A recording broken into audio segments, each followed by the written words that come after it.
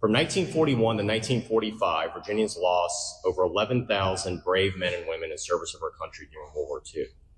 By comparison, between 2020 and 2023, we lost 9,566 Virginians to drug overdoses, with 75% of those deaths directly linked to fentanyl poisoning.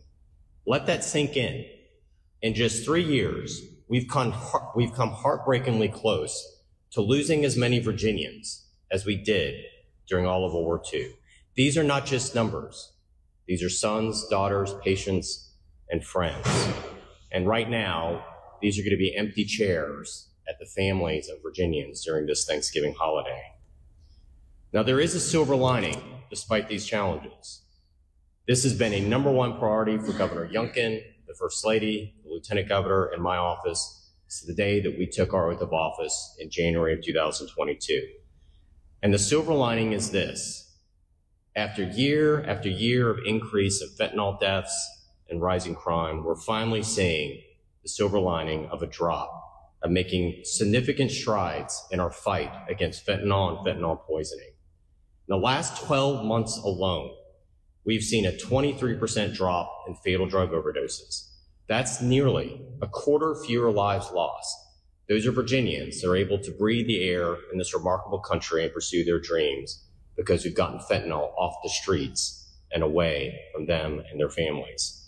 It is the first drop of fentanyl deaths that we have seen in Virginia in over a half a decade.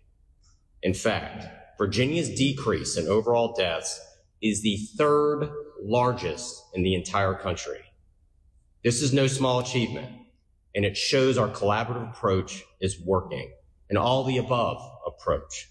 It is the First Lady with our Only Takes One initiative, coupled with our One Pill Can Kill and our great federal partners. It's our Operation Ceasefire, where we've done smart, targeted prosecution against violent criminals and fentanyl dealers in our 13 targeted cities.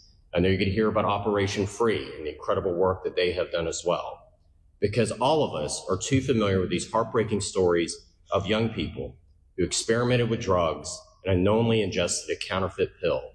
75% of the counterfeit pills on our street today are laced with fentanyl.